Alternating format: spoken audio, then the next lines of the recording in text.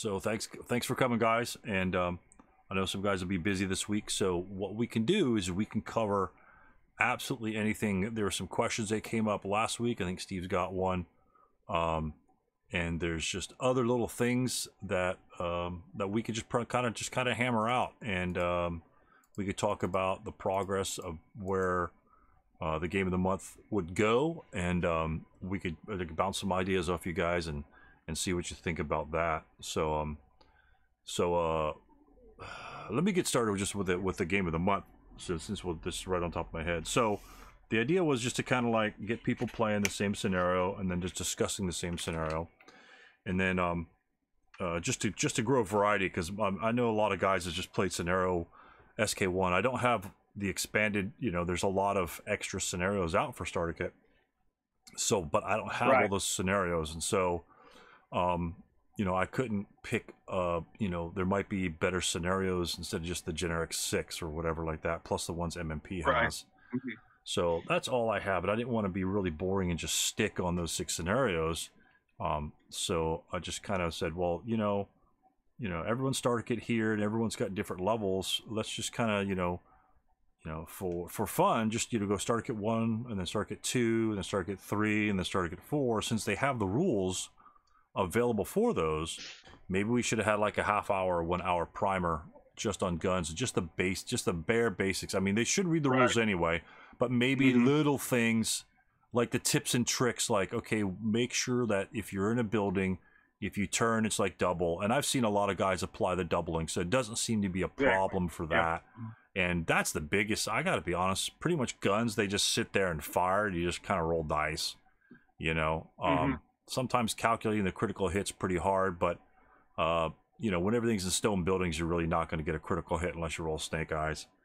But it still exists. I can't hit anything in buildings, so I can't hit. Funny anything. You mentioned that, because Steve B's on, and both of us got critical hits when we played each other at Legio Patria Nostra this past month. So oh, that's hilarious. That was funny.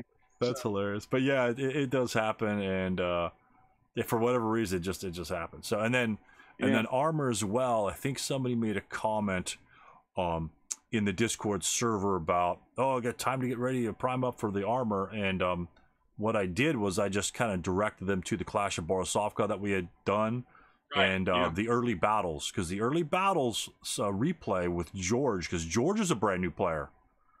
So, and since he was a brand new player, I was excited to go over that game with him, even though it was kind of slow, but that wasn't the point of playing it fast. The point was trying to get all the modifiers out and things which people, what you need to look at. It wasn't a perfect game by any means in terms of, technical stuff going on, but for the most part, you kind of get the gist of doing armor. It's got infantry firepower equivalent. It's got breakdown. Some vehicles had low breakdown. They had smoke dischargers, the use of smoke, the difficulty of fighting a giant tank that you can't kill.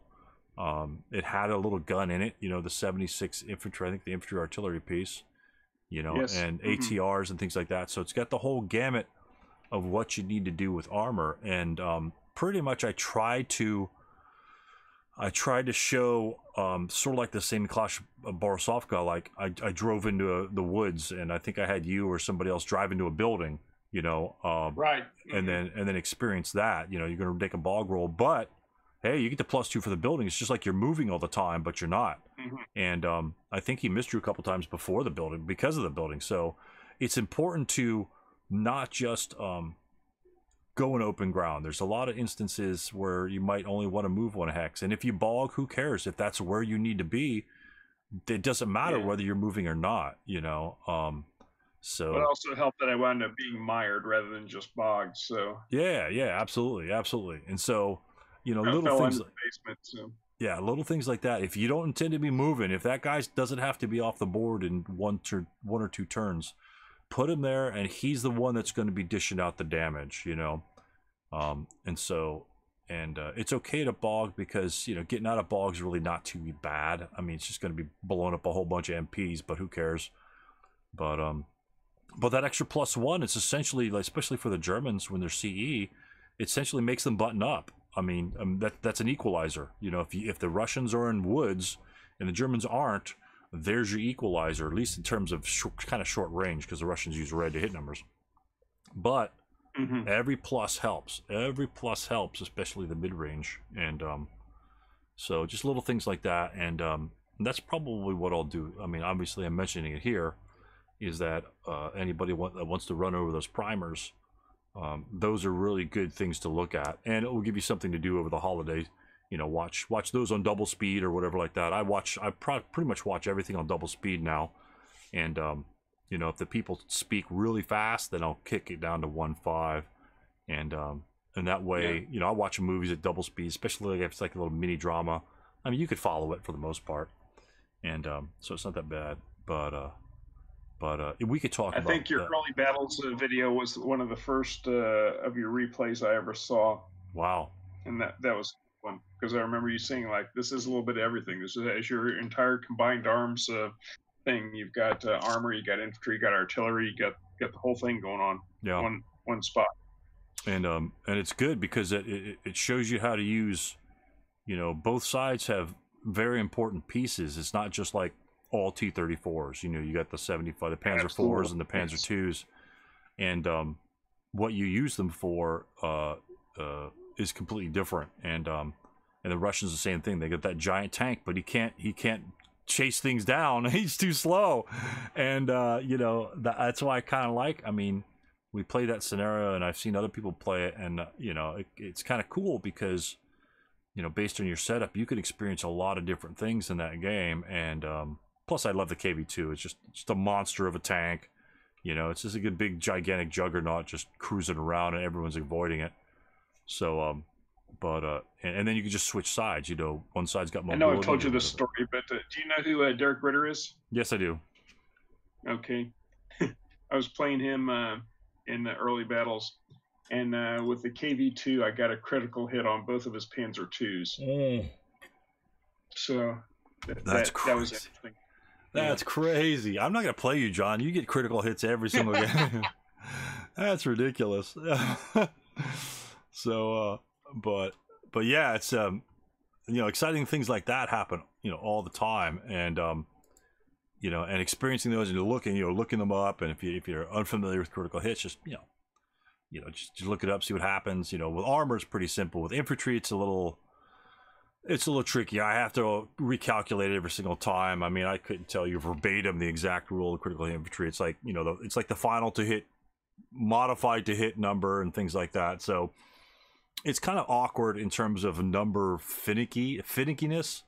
And it's not kind of straightforward as some other things, but it's all right. You know, everyone's excited to get a critical hit, and if you screw it up, if you calculate it wrong, you know, it doesn't matter as long as you consistently do it that way, and whether it's right or wrong, I think it's okay because it's close. It's pretty close either way. I mean, technically there's a difference, but I don't really think it's a big deal. You roll snake eyes, something like that, and you're kind of excited about that. But yeah, but pretty much, you know, if you get point blank is where a lot of critical hits can apply versus infantry. Like if you have an infantry gun, because like I say, absolutely. If they're in cover, it's just the modifiers are so high. But yeah, we finished the.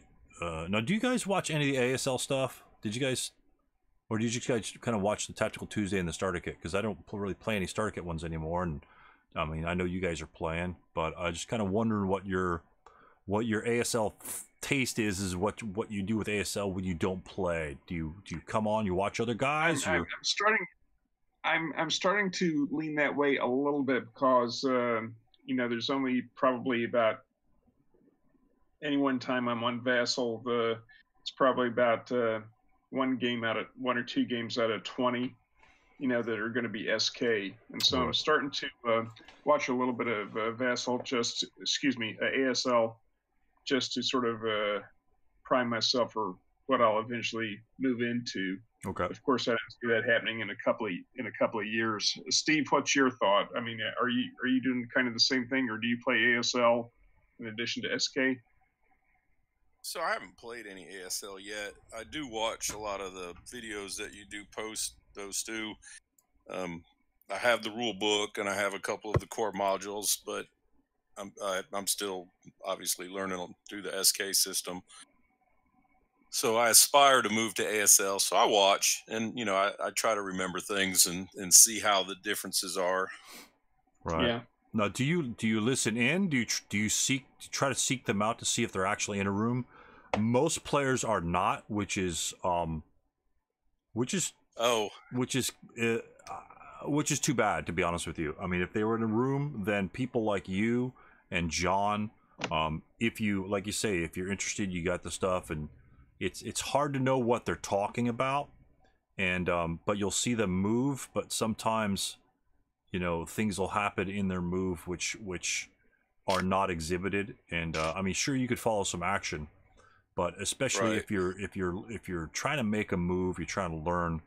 I always try to look. Like, I don't even care if what I do is I usually jump on Discord and I find rooms that people are in, and then I go to VASL. Of course, I'll be on the VASL at the same time, and then try to find that room just so I Right. can listen to them. And so, because most of the guys are pretty friendly and they don't mind you popping in and things like that, and most of the time I just mute myself and I just listen. Usually they're usually at the tail end, because about 6 or 7, 8 o'clock at night, they're usually at the tail end, if they're Easterners. And but hey, it's okay. Like a half turn, not a big deal. You're just chilling. You're just chilling with the guys, and you're just watching some guys play some ASL while they're chatting about life, liberty, the pursuit of ASL, that sort of thing. But The yeah. last opportunity I had to listen in on a game of ASL was Chris Anthony was playing somebody. It was the dead of winter scenario where you had the Russians going after some stuff in the deep snow, and that was a lot of fun to watch. And it was I forget exactly who won that, but it was one of those that came down to close combat phase of the last turn. Oh my goodness. It was pretty interesting. Yeah. But go ahead. obviously, a few things I don't fully understand is how entrenchments work. Both the entrenchments laid out in the scenario and the entrenchments you can actually do during the game. I saw one of your replays where you were explaining how you were going to basically dig an entrenchment system, right down the center of this runway. Oh, yeah. Prevent the Japanese from taking it over, and also provide a covered lane of access between point A and point B. Yeah. Within your defensive scheme, and going, damn, that'd be pretty useful. So yeah, it's funny. They always call entrenchments like death traps. You can't move out of it. It's like, well, I mean, I simply think that they are using the entrenchments improperly. And putting an entrenchment in the trees is kind of like, you really don't need to, because if your guys are entrenched, they're in a fortified position. And so if you're in a fortified position, you're not coming and going like a drive-through at, McDonald's. Right. You're there, you're firing until you break, and then you rout away. But these guys, because they can't skulk from that position is what the problem is. I guess they could technically, but it's just, I remember playing the old Squad Leader series, and I'd be digging entrenchments all over the place simply because it's a plus. You're putting a wooden building anywhere in the map. Anywhere in the map. For the most of it, there's some restrictions, but you're putting it wherever you want to. And there's some advantages and disadvantages for it, of course, but, especially like in that particular scenario you saw, John, if I put, a lot of guys will put an entrenchment. If they're given an entrenchment in their OB, they'll put it between buildings so they can route from one side to the other. Yes. Usually that never kind of comes to fruition. Also, I've learned that you never want to put your entrenchments where your opponent can use them. So if you should happen to have your guys up in the front line and they get destroyed, because that's what they're there for, is they're to be there to slow them down as much as possible, they're going to get destroyed. You don't want the other guy coming in and using it against you. As long as that entrenchment's out of LOS, you're fine. Like in this scenario here, if you guys are have synced to the room, with entrenchments, there's some LOS things that go along with it, right? Mm-hmm. So let's say you have the Germans up in here, and if you put an entrenchment like an N3, you know, most people won't do it. They'll usually put it behind it. Again, it's just depending on what you do. I'm sorry, let me find an entrenchment. I know I've got one. Please tell me I got one around here. Yep, there it is. So let's say you've got an entrenchment here, and you've got this machine gun guy. And I'm just gonna put him on top. So he's in the trench. He's technically, you know, he's there. Double click him. You can double click him, and it will expand it. So this is, I think this is a proper way to use an entrenchment. Let's say you've got an entrenchment here, and let's say you've got a guy behind it. So the entrenchment's going to give you +2, and the wall for this guy is going to give you +2, right? So the guy behind the wall is going to be exposed to this tank down here, but that's okay. Let's just say they're defending on this area over here. If this guy were to break, right, he can then route back. He could come out and over in the same time. So when you're routing from a foxhole, you get to add the movement it takes to get out of the foxhole into the next hex. So he could route there safely as if we were just like right here, just jumps over the wall, and then he can go back to wherever he needs to go. But when the enemy comes up to here, let's say the Brits make their advance, right, and they get to this position, the Germans are back here, and let's say you get to their advance here. If you're in the foxhole next to a wall, you know, wall, hedge, bocage, whatever, right? They don't have LOS past that wall if they're in the entrenchment. So this guy here can't see anybody that might be over here. Even the broken unit, even this guy. You could see them when they're adjacent, but P4 and entrenched units in N4 do not have LOS to one another. So at that point, you use the foxhole for your advantage, but let's say he beat you up and he pushed you back like that. He doesn't get to use it, you know, on the assault over here. Obviously, he could use it on this side because, you know, the wall doesn't cover that hex side there. But let's just say he was going for this victory point. He couldn't use it against you. And that's where a lot of players, they'll do something like this. They'll just put like an entrenchment right here so they can route from here to here. Well, if that's the point back there, you know, the game's probably going to be over. You know, plus your 8 morale units. I mean, if you can't take an 8 morale check on a interdiction, you know, is that a risk? That's not really a big risk. It's not a big deal at all. You could fail it, sure, but you know, who cares? You know, if you got blown up tanks like this, it's going to, you know, cause loss of, you know, he won't be able to interdict you in that location anyway. So I think a lot of times they'll waste it like that.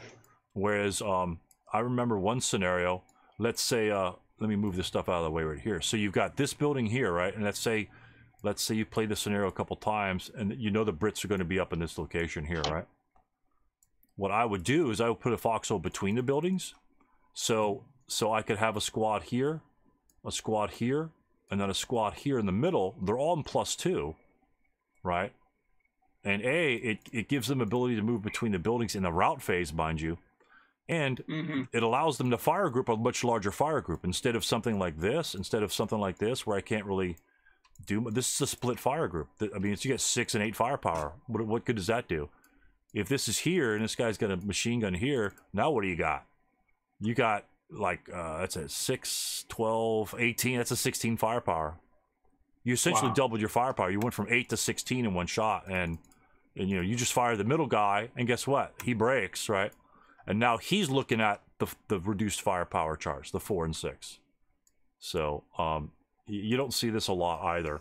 And you know, there's so much things like, you know, never stack, you know, stacking, you prep fire and you're losing. Yeah, I mean, those are all nice little fine and dandy catchphrases. Do they apply? Yeah, they apply in some cases, but sometimes you got to prep fire. Sometimes you have to stack. Sometimes you got to run a stack of units somewhere because you know, let's say they're conscripts and they don't have very many movement factors. You know, you might need to stack some guys with a leader. As long as you're moving them safely, there's not a big deal. And then at the end of the turn, you advance, you know, spread out if you're getting near the front, you know, in the advance phase. And then if you need to get back together, then do it later. But, you know, you obviously don't want to be running a stack down the middle of the road. I mean, it's pretty much common sense. But, oh, yeah. But even in static defenses of stacking units, like I would never do this. I mean, first of all, I can't, you know, my fire charts on 16 in one shot is just garbage anyway. And I just like a little bit more versatility. And plus, if he gets a lucky shot, like if he plays one of you guys that gets a crit on him, then all these guys are gone. And guess what happens? The floodgates are open. You know, these guys, you lose them all at that point. And that's where we just go back to all of our routing things, where if you got all your eggs in one basket, they're going to blow up. I probably wouldn't put more than 2 squads in a location if it weren't a stone building or out of line of sight, for that matter. Right. I don't. What you get, I mean, let's say you put just the extra squad here. What's he going to give you? He's going to give you one more column, right? It goes from let's say a 12. Let's just say that was a medium right here. I don't have a medium on these guys. I don't have it. So there you go. This guy's got an ATR. So it goes from a 12 to a 16. Big deal, right? It's one more chart over. At that point, you know, you're looking at a +2 over here. Any 7's going to get a 1 morale check. And if you fire from the 16, it's going to be the same morale check. So why risk the other squad where he could be over here with his LMG, and what the hell's going on here? Just in case, you know, these guys break. You know, let's say these guys break one of these guys, or the guy on the edge over here. Let me take exactly here. Let's say he breaks this guy on the edge. What could this guy then do safely? He can move right here because that's a wall. And so, so if this guy fires on him, he gets the benefit of the wall, which is like a building. And so now he can get right on top of this guy, and then he could advance fire at 6 essentially. Well, in ASL, he'll have a wall advantage, so he won't even get the wall. That'll be a 6 even, which is much more effective. So, you know, you give up 1 column, but you get the ability to actually put lots of pressure on your opponent. You know, whether you're defending or attacking or things like that. So, in another scenario that I was working on, it's round 2 in the Sioux City one. I was planning on to having my guys sort of like in P3, like what I described earlier. I had planned to have one of my guys go here because they're Russian, because they need a 6 to make a foxhole, and then during his turn, I was going to have him try to create a foxhole, so he creates this situation. So because later in the game, that was going to be a key point of combat, you know, if it came to that. It didn't come to it, but I had that in my mind that that's an option. As long as you know the options available to you, then you just evaluate them as the game progresses. You may not need them, or you damn well need them probably 2 turns ago, and now you're behind the 8 ball. You know, maybe he broke through a side or something like that, and now it's like, oh crap, I can't get there because, you know, I'm just up against the back, you know, up against the back wall. And that's just something that you have to evaluate as a player. And as you evaluate that, make your decisions, you'll see how your decisions come to fruition or fail, for that matter. And then you just take that into your next game. And then also take into consideration not only your actions, but what your opponent did to either allow you to do that or disallow you to do that. So it's, you know, you learn from both sides. Learn from your mistakes, and you learn from your opponent's mistakes or triumphs on both sides, you know. Hey, Stu? Yeah, go ahead. Have you ever managed to get a prisoner to dig a foxhole for you? That's one of my all-time ASL life goals, but never made it happen yet. Funny that you mentioned that. Wow. If I played Dennis Donovan, it is oh geez, it's the one with the woods.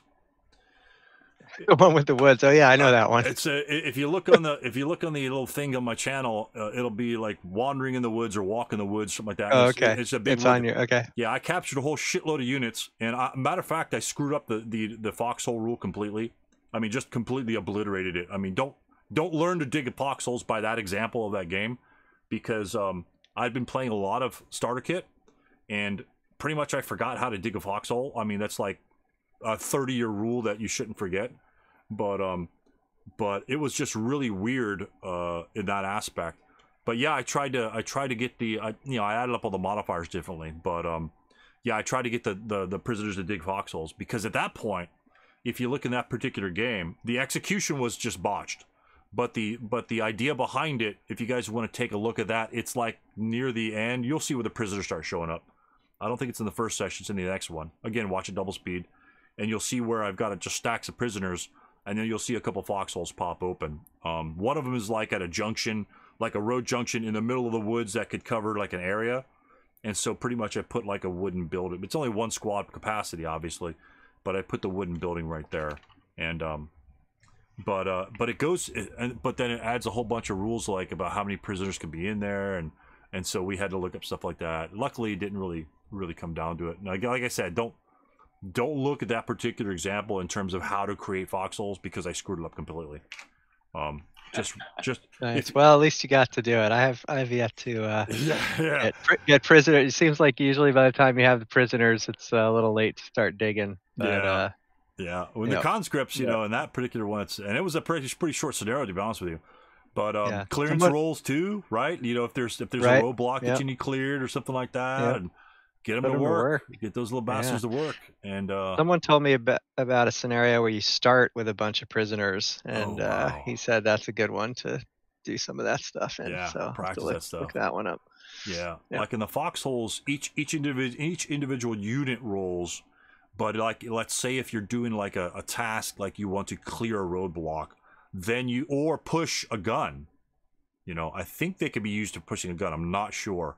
They could do like 5 or 6 different tasks, but in those other tasks, the number of prisoners you have increases the likelihood of you getting it done. Like if you have a half squad, it's -1, a full squad's -2 of prisoners. And if you have other squads, you know, if you have 3 squads of prisoners, that's like a -6. Well, pretty much you're going to get anything done at -6. So definitely look into that and getting those guys done. But digging foxholes, again, I completely botched. It's each individual one. So, but I don't even think they could help you dig a foxhole, to be honest with you. So, but I don't know. I guess they could entrench, but like, do they go in the foxhole? Do you go in the foxhole since you're not the one entrenching? I'd have to look at it again. But all I know is I messed it up bad. So luckily it didn't come into play, but it was a fun little scenario. It was a firefight scenario from the firefight series. It's got its own little board. It's only specific board for that one scenario. It's a tight little fight. You know, if you guys aren't familiar with it, pretty much you could use starter kit rules in that particular game. I gotta be honest with you.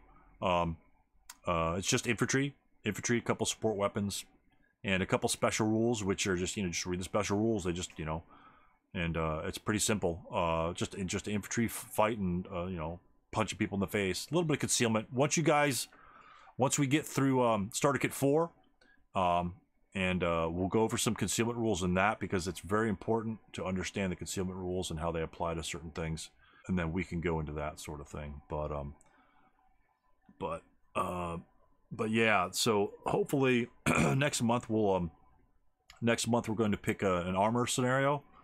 I think Scott, you mentioned a particular armor scenario you might be interested in. I think it's an exit one. So it seems like most of the armor scenarios in starter kit are either exit or, you know, there's like 2 victory conditions that go along with the armor. So I didn't see any of them that had to do with casualty or victory points like on the board. So I think they kept it simple. Yeah, I've got some from the Rally Points series. Evan Sherry out of Tampa, he's put together a couple of packs, and I've done up some boards. With the anticipation that I was actually going to get to vehicles one of these days. You know, just 1 or 2 on either side. And if you want to take a look at those, absolutely, I'd be happy to share them with you. Yeah, absolutely. Yeah, those are cool. I actually had I don't know if I came in a little late, so I don't know if you had something you were about to discuss, but I had a scenario that I was playing this weekend, and I think Steve was watching a good portion of it. I was playing with Tony F, and it was one of those rally point trouble with tigers. It was a kind of an interesting tactical situation that I was going to ask for some feedback on if you had time to look at that, or I don't know if you had something else you were. But yeah, let's if you got it, you could fire it up, and then we could take a look at it. Yeah, cool. Yeah, I got it loaded up, and so you guys can sync. All right. Sync with me. So this is Rally Point 20, which is Trouble with Tigers, and I really like these rally point scenarios because you can play them starter kit rules or full ASL rules. Really? And back when I was first starting out with starter kit, you know, I played some, and then it was fun to go back and play with full rules and see how they changed. And Wow. so this one, Tony and I were playing, so we were playing starter kit, and I'm actually lined up to play it again with full rules in a couple days, I think, with another guy. But I've been trying to do more attacking, AFE attacking, just because I figured out that I'm terrible at it, and you know, often just struggle with kind of coming up with a basic plan. And this situation came up that seems like a kind of a somewhat common one, where he's got two big guns somewhere out there. Oh, right. They basically could be anywhere. There's this. Normally sets up on the two. What is it? Is it southern? I don't know. The Two bottom bottom. boards. Bottom Let's boards. say the Okay. two bottom boards. Yeah. But he can set up. I forget what it was. I think up to three MMCs, and any leaders, guns, or support weapons with them on board X in greater than or equal to hex row 4.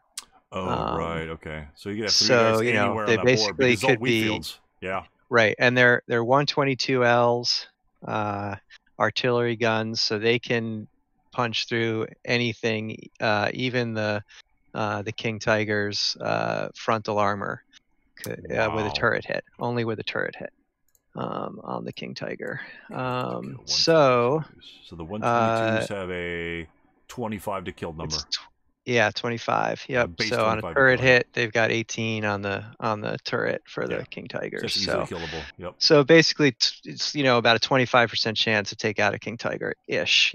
So I think depending on the two hit, but say Right. 7 or 8 on the two hit, and then if it's a turret hit, then about a 50% chance to kill it. Right. And he has 2 of those guns, but correct? yeah, it's 2 of them. Yeah. So right. So I was a little bit so one of the big questions for me always is obviously using the combination, the infantry and the tanks in combination to support each other, and different situations where you want one to be pushing forward more, and et cetera. But in this one, so the victory conditions are to get down to the bottom board and to take control of those. I think it's 4 out of 5 or 4 out of 6 of those multi-hex buildings that are marked with victory points, with victory symbols. So it's a long way to go, but you got 8.5 turns to do it in. And so my initial thought when I saw a setup was to kind of try to get since the guns can kind of be anywhere, I was not, I didn't feel like I had time to kind of do too much probing with the infantry to try to figure out where they were. I liked, I usually like putting my guns in orchards because you can keep them concealed, but don't suffer the doubling penalty for rotating. So the orchards or the grain down here seemed like a good potential spots. Right. But anyway, my plan was kind of bring the armor on and up forward a bit mostly to kind of cut off his infantry and keep it over on this side, and then exploit this kind of undefended side over here to move my infantry through. That was basically the plan. One thing I didn't think too carefully about was, that was gonna end up putting me on the wrong side of the town. I would be over here and still need to move over to the other side, but it seemed like I had enough time to get there, maybe. So anyway, so I started going. Let's go. So this is a log file. Okay. It starts. Yeah. Nice. So it starts off real interesting. So he right away. He's got a gun up here. He puts it out in the open. So as soon as I'm in line of sight of it, I see it, and I'm like, oh shit, there it is. So spent a little time thinking about what I wanted to do and decided to go for smoke with that guy. We talked a little bit about when he could see me, when he couldn't. So he was trying to decide, did he want to take that shot then or not? Right. And so I got the smoke, and then skedaddled out of there. Right. So I guess kind of my first question for the group would be, okay, the whole, your plans last until contact with the enemy. So we're contact with the big enemy, and so how would you adjust? Or what would you be thinking now? What would your how would you alter the plan, and how what would you start thinking about on how to deal with this? Because I really was struggling to come up with a good plan, and So I'll show you what I ended up doing. all right. So not great. when did you? I'm sorry. Did you come straight down the N row or M5? Was that the first location that he saw you in? Yeah, I think we decided that. So I think he could see me. I think I came in M. And then moved over to come down this way. All right. And so I think he saw me, around N4. Okay. So I think he'd only seen me for 2. And then the smoke, and then I got as soon as he, popped the gun up. I think what he said is, I can't remember. I think basically he should have shown me the gun here, because I think that was where he, right. maybe that was I where just checked the LOS. It's blocked in M7. So yeah. So given that, so you saw the gun, and everybody in your tank had smelled this like just stench of shit in their pants. Right. And then they ran to M6. Where were you going to move the tank when you were driving it down there? Let me ask you that. Yeah, so my original plan was basically to put it here, ish, and then and do what with it? So well, one of the things I've got going for me in this scenario is that all of my tanks have good smoke exponents. Both, right. They all have good smoke dispensers, and then the Panzer IVs have good smoke, main armament smoke as well. So my plan was to come here, and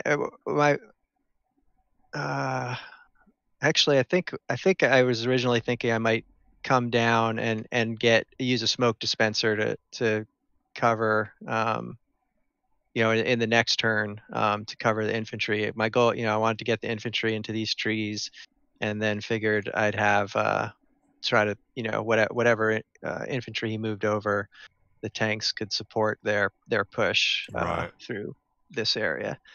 And maybe in prep fire, have this guy parked here, and then smoke out one of these hexes if he's still got a guy there. Okay. Something like that was the basic idea. Okay, that's cool. So so the 447, yeah, all depends on what you want the other guys to do. Now you have your other tanks coming on here, because I didn't know, it looked like your covered arc was headed to the right hand side. Would it have been safe for you? I'm not saying what you did was wrong, but would it have been safe for you to continue to 06? And well, you wanted to go down here, so essentially you didn't want to go forward anymore, and that's fine. But again, like you say, plans change. So an 06 move, that would have been what? How much would he have had to hit you at that point? Essentially the N5 and the 06 would have been, what's the hit on that? So yeah, it would have been +1 because he would have seen me for 2, and then +2 for a moving target, so +3, and then probably at that range, for the Russian gun, it'd probably be a base of 8, I would think. Let's see. That's fire phase. Ordnance to hit 7 to 12. Yeah, he'd be at 8. Limited aim less than or equal to 2. Less than or equal to 2 movement points and LOS of target is +2. So you'd have a +4 shot on you there.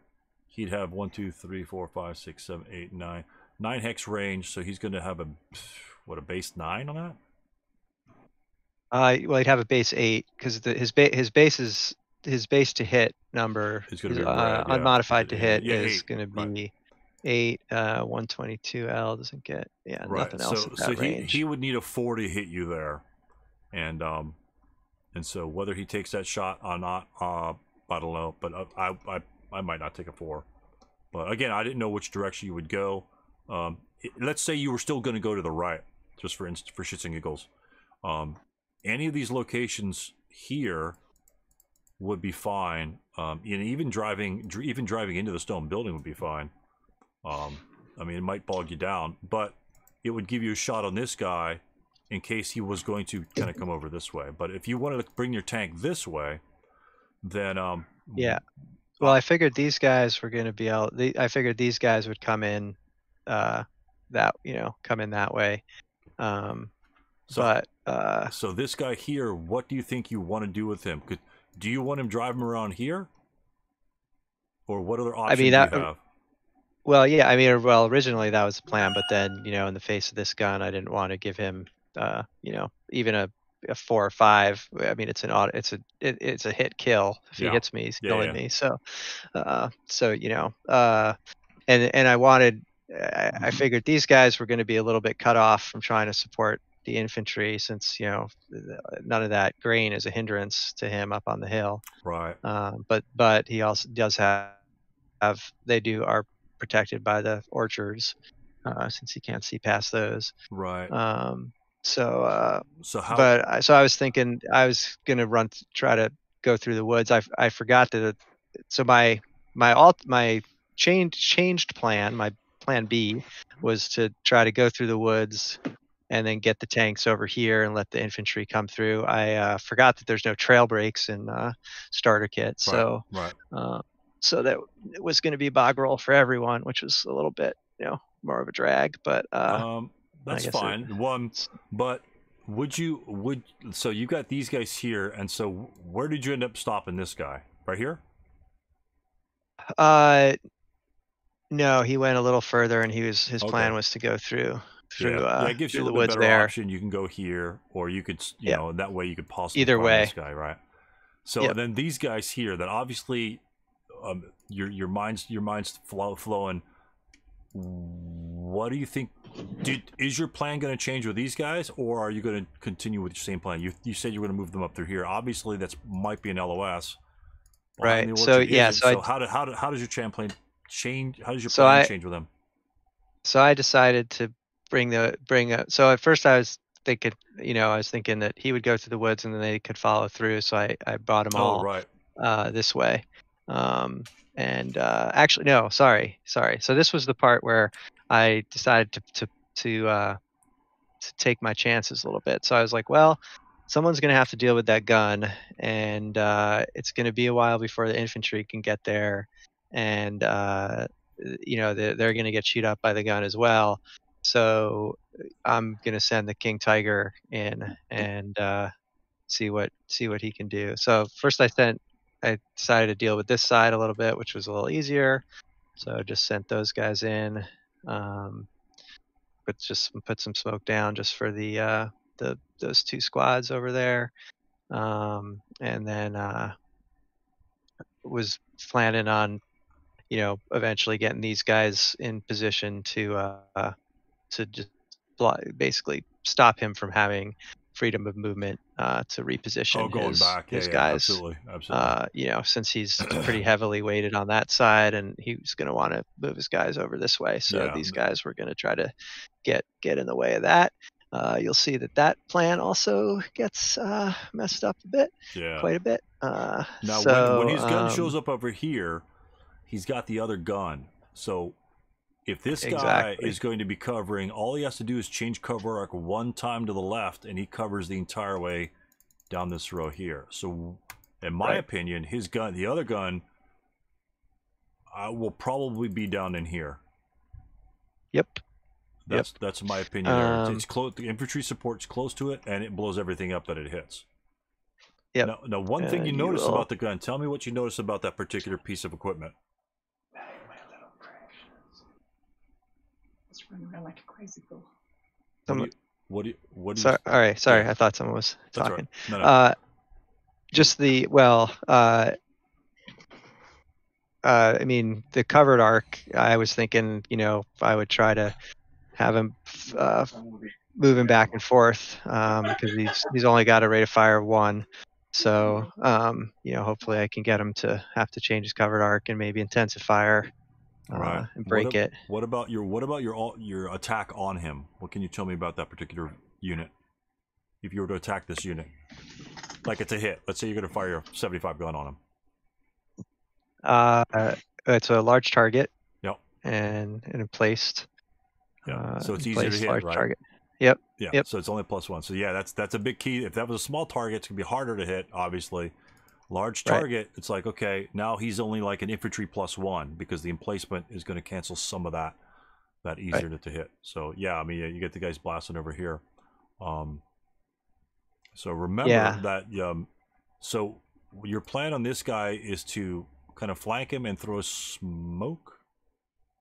Well, my basic plan, and I was, trying to not bog down and think too much about it, just kind of come up on the fly with, a basic idea and see how it went. Yeah. But my basic idea was to get the infantry into this tree line on their first moves, and then, see what happened here, if he was going to keep this guy here, or if he was going to make him, skedaddle. Right. But then, so I assumed he would keep him there because he's kind of the only defense on that side. And so then, work my way down through here, hopefully with some support from at least one of the tanks, either getting through the woods, probably not coming out this way because I, didn't. Right. But what I ended up doing was, I moved those guys down on that side, and then I moved that guy. So that guy was going to go through the trees as well. And nice. then he made it. And then I was like, all right, King Tiger, big tough tank. He's going to come and take on the gun. Ooh. And that did not go well. Oh. So I think, so I think King Tiger survived the defensive fire, but did not survive the prep fire. So. No, did you stop here? Did you do a stop movement point? I did, yeah. Okay. Wow. So yeah, that I think in retrospect that was I didn't, for some reason, my back of the quick off the cuff math made it seem felt a little bit more confident in that. I was like, oh, he needs a turret hit, so that's less likely, and I knew the 2-hit would be pretty good in prep fire because it's large target, right. Extra large target, etc. So I knew he was pretty sure he was going to hit me, but he would have to hit me with a turret, and then his to kill would be I think it was 7 or less. So he did both of those things. That's okay. Yeah, that's okay. So so I guess it's partly it's one of those things where, like, all right, if the plan had worked, then I would have felt a little better about the plan. But I guess that's kind of the basic question of, do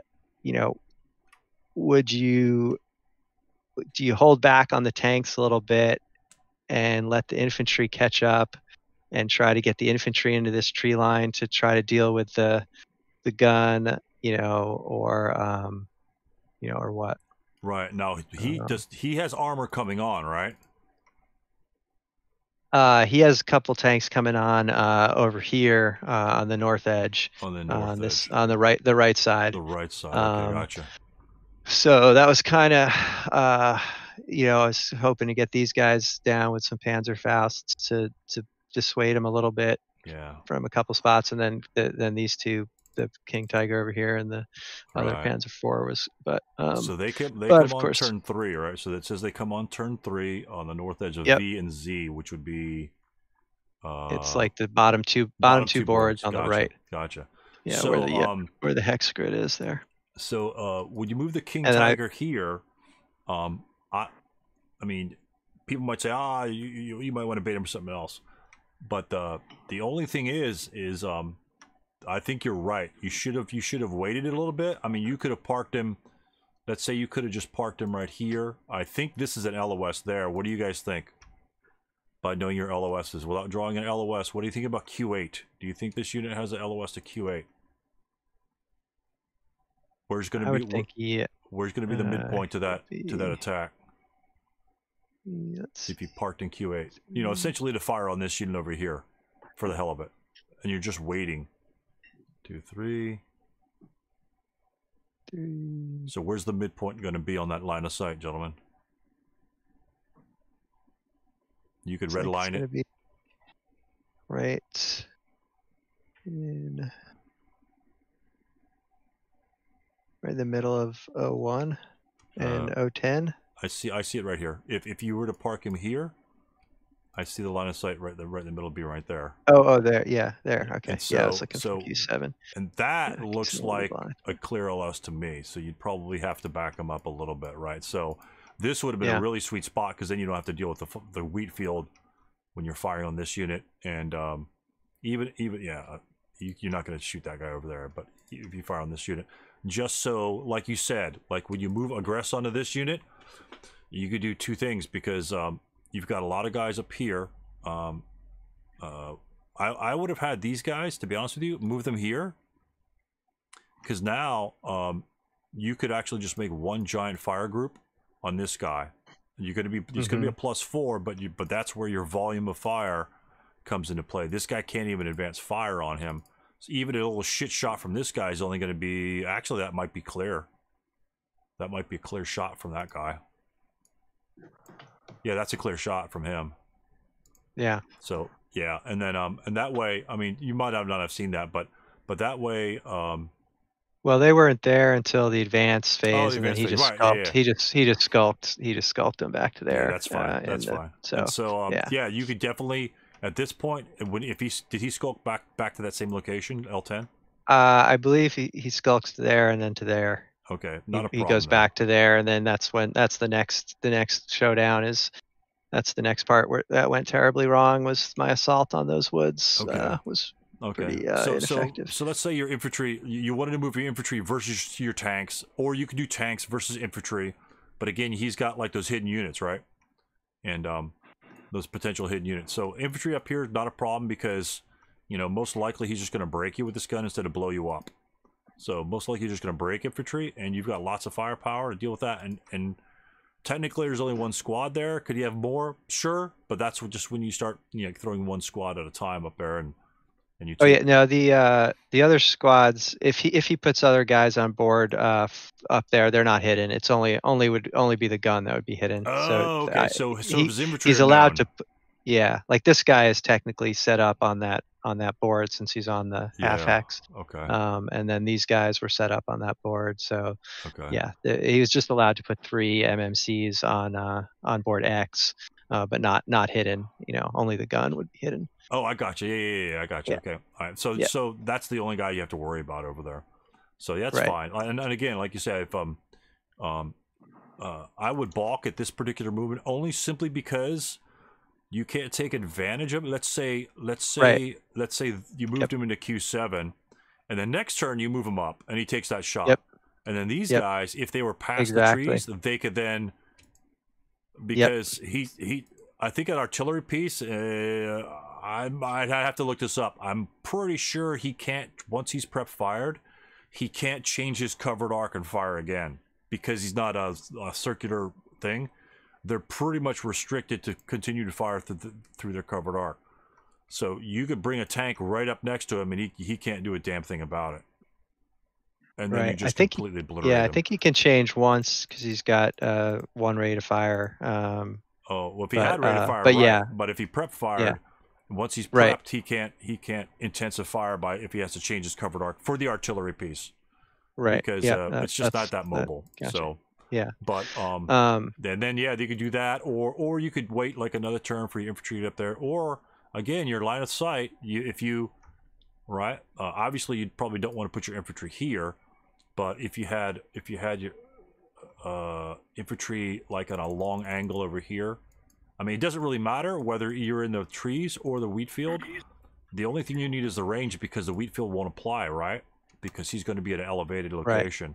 So the only thing you're looking at is the +2. So that even the chintzy even the chintzy machine gun that you have here, the medium machine gun, I mean, you've got that and some units. That's probably not 12 hexes. That looks probably like maybe like 10 hexes. Let's just say you were here. Yeah, it's 11 hexes. And although I don't know if you could make it over there, you know what I'm saying? Let's say you were at here and then you advance to here, and that might be a close LOS. But that way you're far enough away from this guy, you know, and then you start opening open ground, and so again, you're out of his covered arc. So if he points this way, your tanks probably go the other way, and So Yep. Yeah, I think that's really that's the key. That was my kind of key takeaway from this. That you know, I felt like that was the big mistake, was not, like you said, not being able to capitalize. You know, okay, so you're likely gonna lose one tank to that gun, right. but then you got to be able to take advantage of the fact that it's fired, and now you got to try to take it out on that next turn with either getting infantry. So yeah, I think just more patience on that. Right. I think I was a little too concerned with trying to cut off this reinforcement route. I gotcha. And then basically the same thing ends up happening over here. His gun pops up over here. Oh my goodness. And now I've got these two tanks plus the ones that come on. So trying to figure out how to deal with it here. Right. Now let's say, like again, this is what you want to do. This gun is an 88. This is a 75, right? So let's say you hit him on the infantry fire table. It's only a 1 column difference, right? Right. Which tank is easier to hit? The big boy.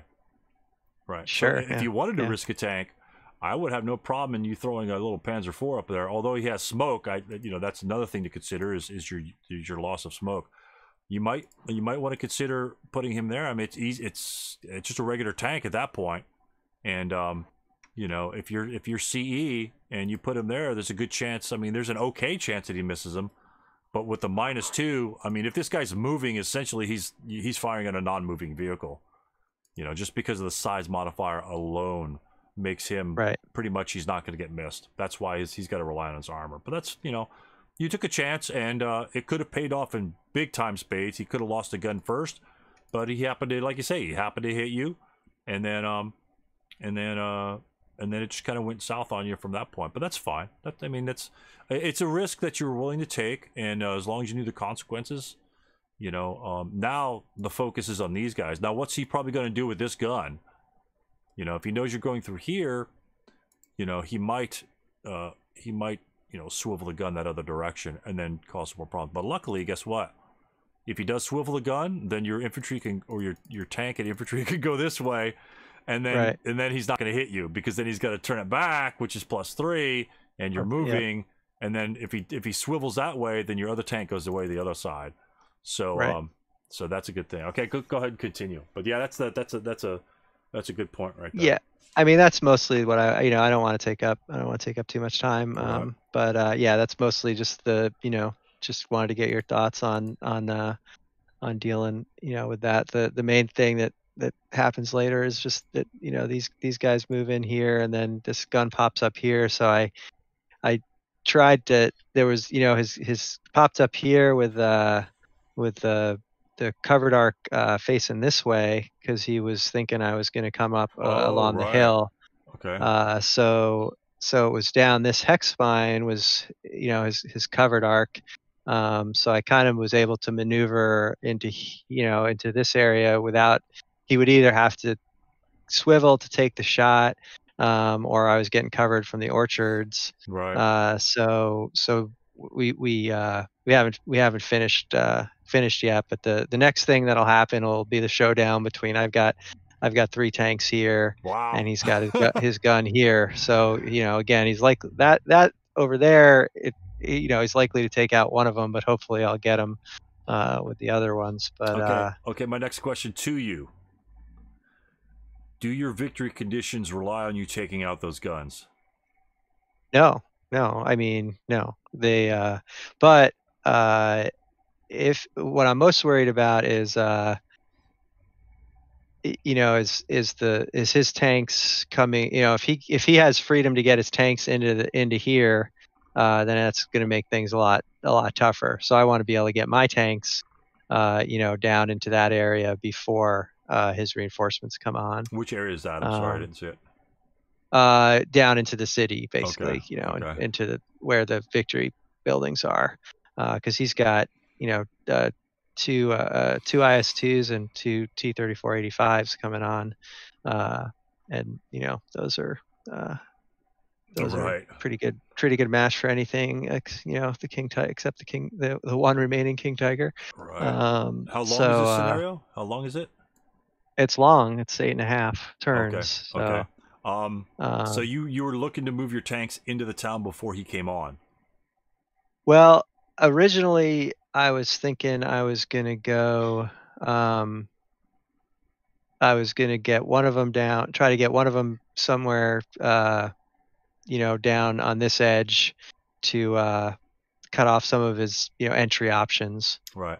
And then, but yeah, I wanted to, because they come on turn 3, so you know, was planning on having him at least be, you know, down here, just kind of in position so that he'd be moving up on me, instead of vice versa. Right. That was the basic plan. Right. So like remember the easiest way. What's the easiest way to take out a tank that you can't destroy his frontal armor? You can't get through his frontal armor. Let's assume he doesn't have that. Let's just assume they're all T-34-85s and he doesn't have the JSU 122s. mm-hmm. Let's just you say mean just like, well, I mean, obviously side shots. Right. So if your plan was for the one tank, let's say your Tiger was going to be like, or sitting right up here with whatever covered arc you're at, or up on the hill or something like that. Since he comes on this edge, and his vehicles have 16 movement factors, he could, if you only had the one vehicle up there, I don't know if you plan on having 2 of them up there or whatever, but make sure you have covering fire, because all 4 of those tanks can take out your King Tiger pretty easily. Right. Pretty easily. You might get 2, but most likely he will get you on the backside on that one there. It's tricky. And right. And considering yeah. if you're over here, this gun could then swivel and get an ass shot on you.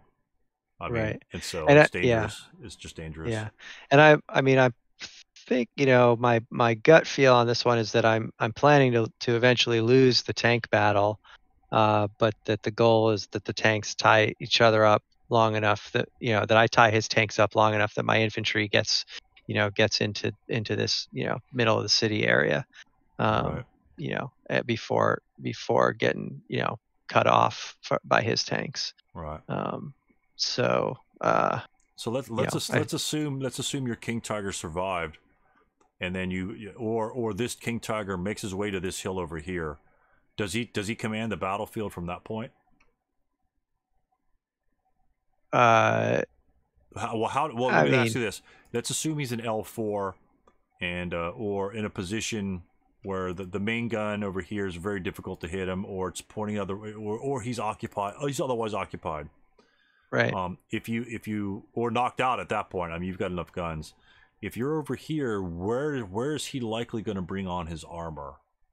He can just bring him on into the city and just through the city, through the roads. Right. And so as long as his armor's in the roads, then you can sort of, I don't know what he's going to do with his units here. Again, it'll stop him from going backwards, and it might provide, you know, some supplementary fight, because you get double L on those guns. And yeah. So that'll give you a benefit at range. Where I mean, he's got L2 as well, but again, with the numbers, since you lost that one guy early, you might want to dominate one side, because you were thinking about coming this way anyway, and right. If you move your armor into the town before your infantry can get behind you on that, that's really risky. Your vehicles are much slower than his, and obviously you can cover some roadways, But again, this might be one of those points where he might bring, let's say he might bring this tank here, right? Let's say you, I'm just gonna clone this guy here. Let's say your tiger's sort of like in this city, or it's like right here, and it's got its covered arc, something like that, or something like this, where it's gonna kind of shoot down the roadway. He could legit, although his frontal armor is pretty nasty. He could legit move his 122s. Let me just use the 122 instead, because he could actually kill you. He could legit drive his 122 directly into that building, or directly into this building for that matter. This would be a better spot. But if you want to bog, you might want to bog here because it'll cover the road. And that'll be a +5 to hit. Most likely, you're going to miss him. And most likely, he's going to miss you. But your shot after that, it's still, like I say, it's still, if you're going to be buttoned up, it's going to be... this will be a 6 to hit him, I think, at that point. It'll be 3, 4. You have one acquisition, be 3, maybe a 7 to hit him. And that's just in a stone building point blank. But he's not going to miss you. I mean, he's just not going to miss you. So it's a 7 to a 12 or an 11. Yeah. So you'll get first shot, but but if he gets his infantry near you, because you're going to take that shot, and like I say, you don't want your infantry swarmed, your tanks swarmed, or unoccupied. And you have a lot of infantry, so I think you have I think you have room to press it, especially since you lost that tank early. I have no problem in you putting the pressure on him and trying to cut his units off. But when you have early losses, I mean, you can still get there. I mean, you've got at least 4 tanks here, and you've got a boatload of infantry. And so I don't see really any resistance on this side, even with this medium. You could run behind this wheat field like it doesn't he doesn't exist. He's not going to be able to get enough firepower to do anything over here at all. Right. So he'd be better served if he moved up into M7. That would be a danger shot because his medium can fire the whole way down here. He probably has LOS to C5, and he covers the entire hill, and he covers this hill over here as well. But he's covering the road. I mean, technically he's covering the road in case you're gonna do something fancy. But the wheat field's the enemy. He needs to get up and above the wheat field. And again, that's something you could do. Is although he's got a 122 here, his 122 is never going to hit you. Well, it's harder for him to hit you here. But if you put your medium, like 2 squads, see 5, 6, 7, 8, 9, that'd be an 8 shot. 10, 11, 12. If you put 2 squads, a light and a medium on first level here, that's going to be a starter kit, right? So. That's right. Yeah. Well, even if you put it, let's say in the building, the +2 of the building, he's going to need a 5 to hit you at that point, and then you're going to have a 12. And then you got a 12 right back out of 12 + 1 here. He's going to lose that battle. Plus, you're going to be moving the other infantry up over here, so he's going to be pressured to do something. And again, if he breaks you, 120 is nothing to spit at. 24. If he hits you, he's gonna be pounding your face. So 8 morale, 8 morale units. You want somebody alive, so this little bastard doesn't do fancy stuff. But and then all your other guys, I mean, you could pressure him and take him out. But it's tricky, like you say. But smoke, remember smoke. Use smoke, just shoot. You know where his guns are. You don't have to shoot smoke on him. Just shoot smoke where he wants to fire through. Right.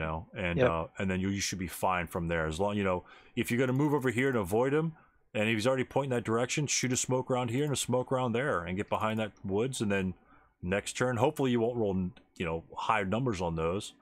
And then, we played, like I said, we got through another turn or two, and both of these tanks bogged in the woods. So that was fun. God, it just slows you up a little bit. You could do something like that, but smoke is your friend, especially and your Nachrichtigungswaffe too as well.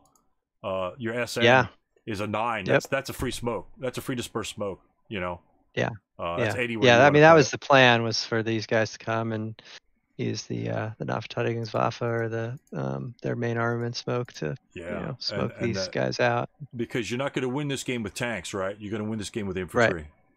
Yep. The more infantry you get into that town, all your tanks can die. Because guess what? When his tanks come into town, your infantry can take care of him pretty soundly. Yeah. He can't be dicking around. He can't be dicking around with your infantry. So, as long as you maximize these 12 guys over here, if you get 2/3 of that force into that town, the game is yours. The tricky part is this this kind of open queue roadway. Right. So Yep. so a good jumping off point might be these woods, but he probably knows that, and that's why he's got most of his force there.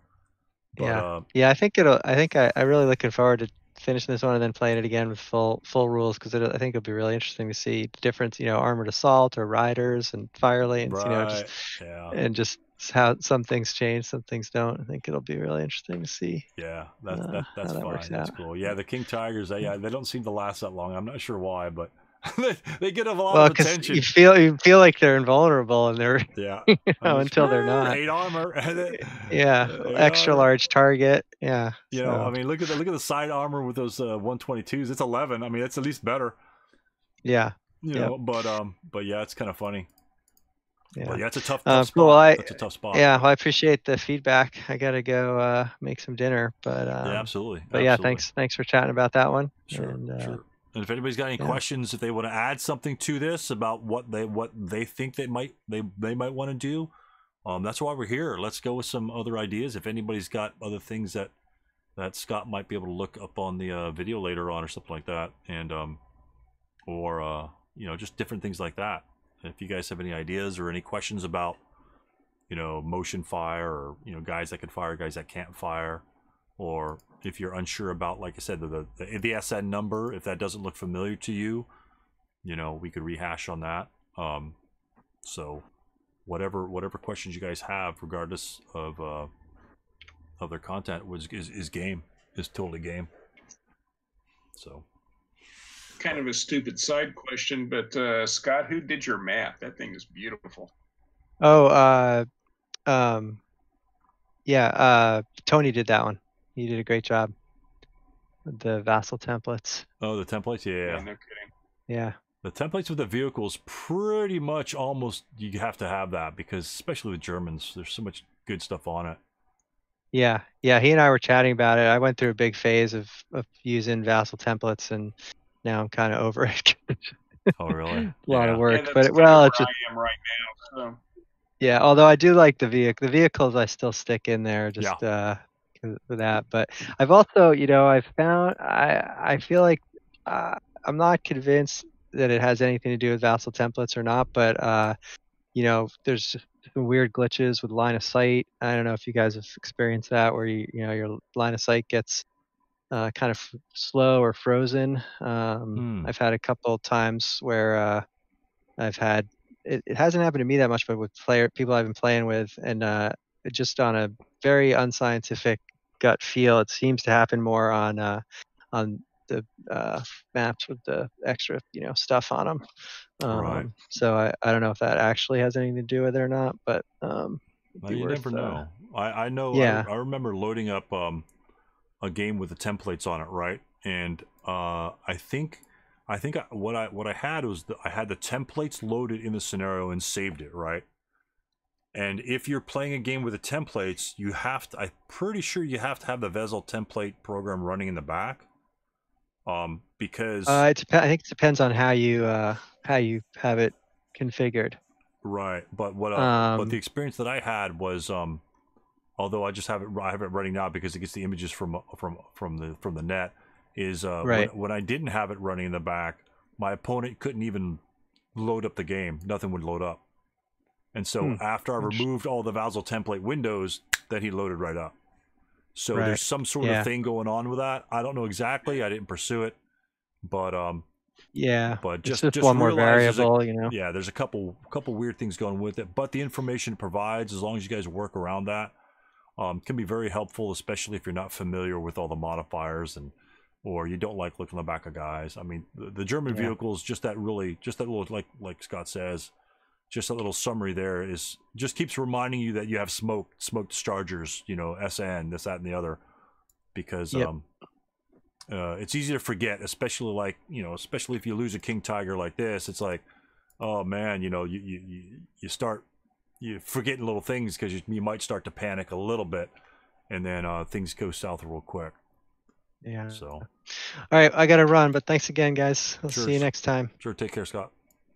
Yeah, have a good good night. evening, Scott. Good night, Scott.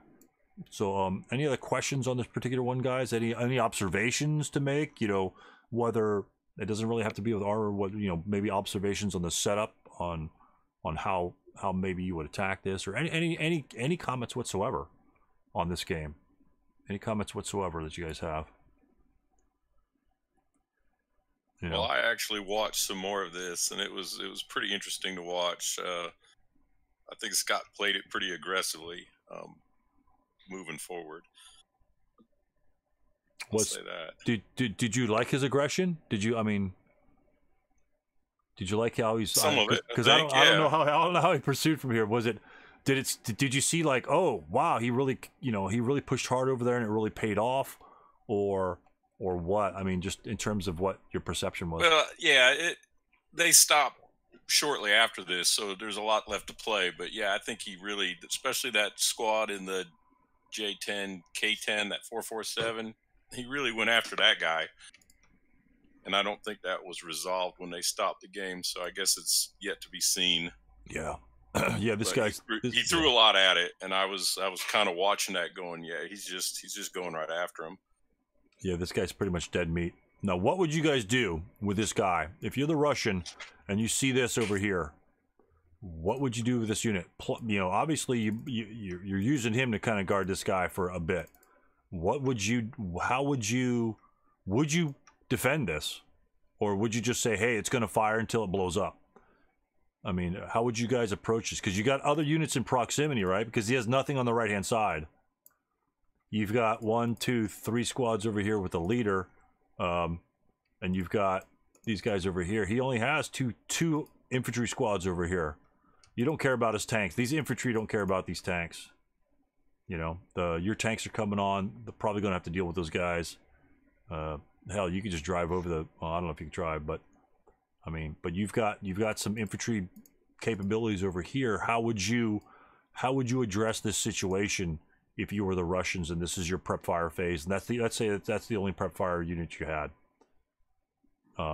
Would you move? Would you prep fire? Because he said he like skulked to K1 and then like moves back, or J10 or something like that. What would you guys look at from there? Would you try to shoot at him when he's coming across here, or would you wait until he gets closer? Would you move other units over there? Would you move him away? Would you CX his ass away to save him? Or what? Again, there's no right answer here. It's just on how you guys, when you see this, how do you guys react to it? Anybody? Mark, Steve, John, Philip? How would you guys react to the essentially 9 squads and 2 tanks up in your face? If you stay, will you survive in this area? Yeah. Well, I think if he doesn't move out this turn, he's not going to. He's going to be there, right, until it's over. But I thought maybe the squad in T1 maybe could move a little bit to the left side of the board to like R1, maybe provide a little bit more fire on that open ground and to the edge of that wheat field they have to cross to get to him. To R1, PQ. Oh, like right here? 447. Yeah. Or just leave him in the woods right there. Where else could he go, gentlemen? Let's say, where else could this unit go? Where's actually a pretty safe spot for this unit?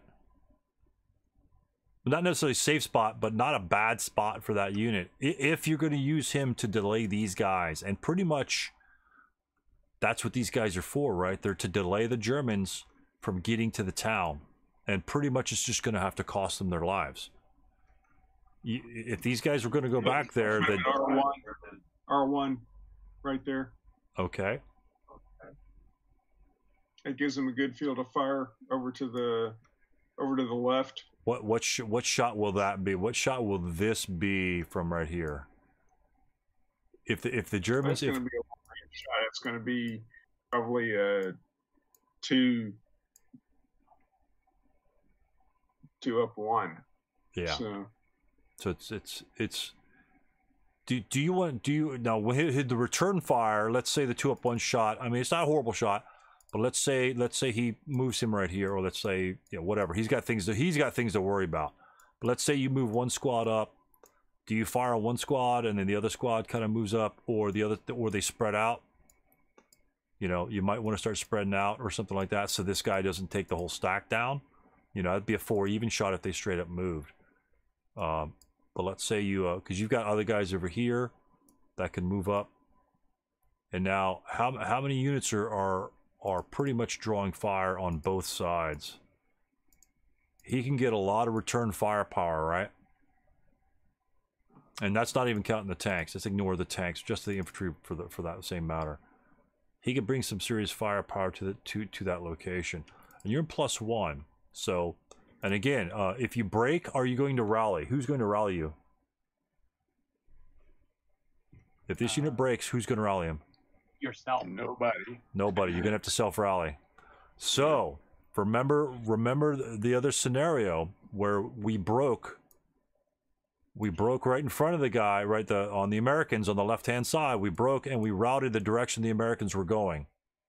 Did that save the unit? Did that do anything for that unit's survivability? The only thing that will happen here, if he breaks this distance, he might have one turn to rally before the Germans can possibly get there. Let's say the Germans say, okay, I need to go pursue that guy, or I can ignore him. He's out of the combat for this matter. So you can move him here to kind of cover like an open ground assault here. Another position that he can move, since his tank is gone, and all these guys are in here. Right. You might think about 1, 2, 3, 4, and advance here. This is extremely risky, and you break, you're going to die. But that gets a little bit better shot over here. So even if this guy does break, you still have that area covered. This is a 2 even shot on this guy. Can he move guys over there? Yeah, he's got plenty of guys to move over there. What happens when he starts to move guys over there? He's got a 122. It's going to blow the shit out of this if he moves in a stack. He's going to blow that guy up. I don't know if I'd be staring.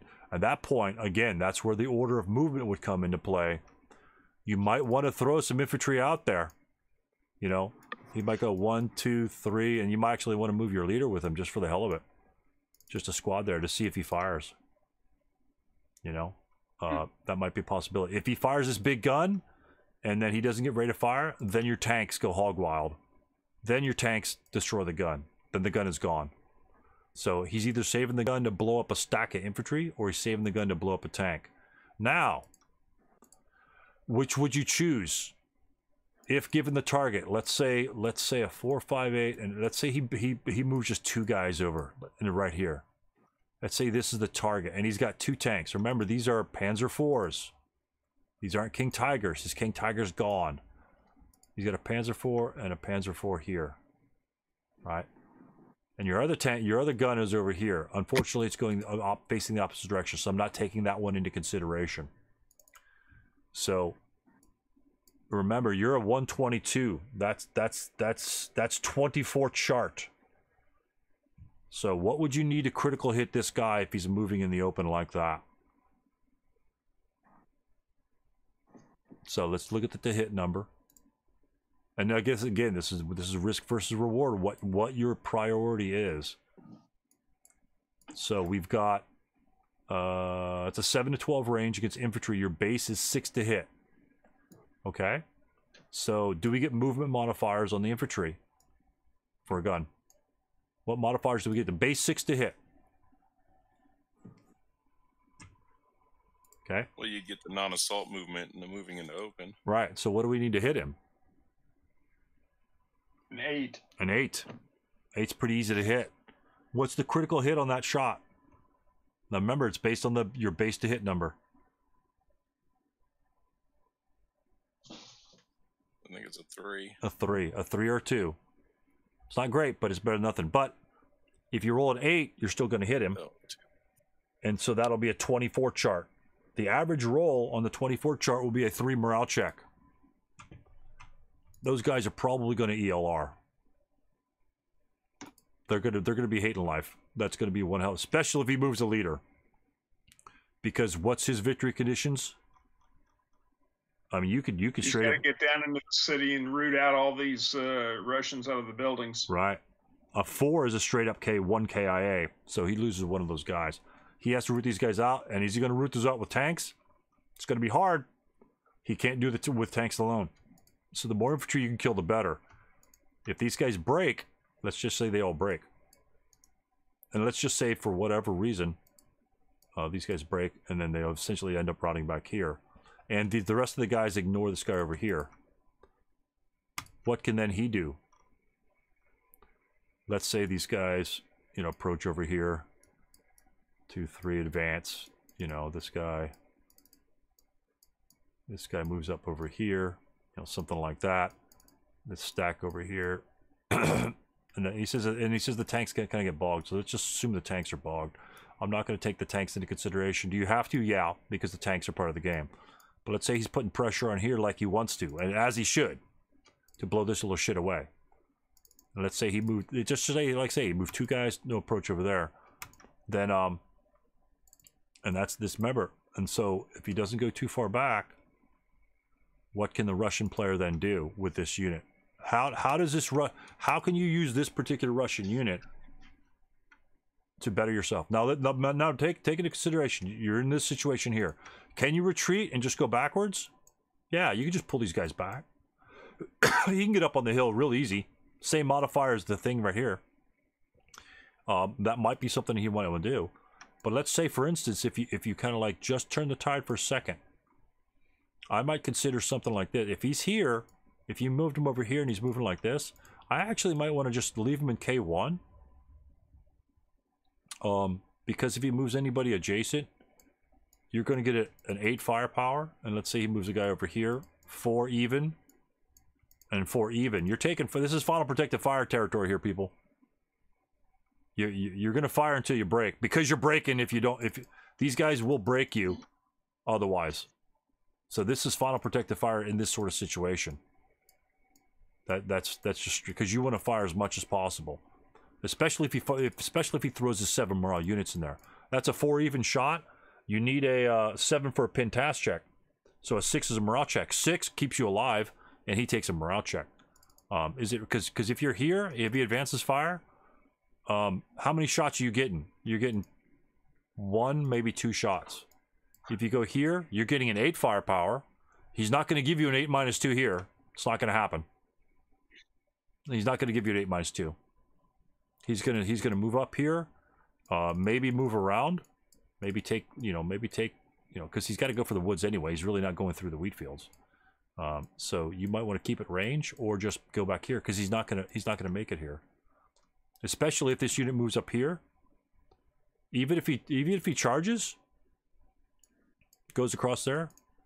Well, that's a 2 minus 2. You won't get a second shot, but you'll get a 2 minus 2. You know, that's the same, essentially the same sort of firepower he gets. And if anybody makes it in here, if anybody goes here, that's a subsequent first fire shot. So you could follow up at least 2 even on him.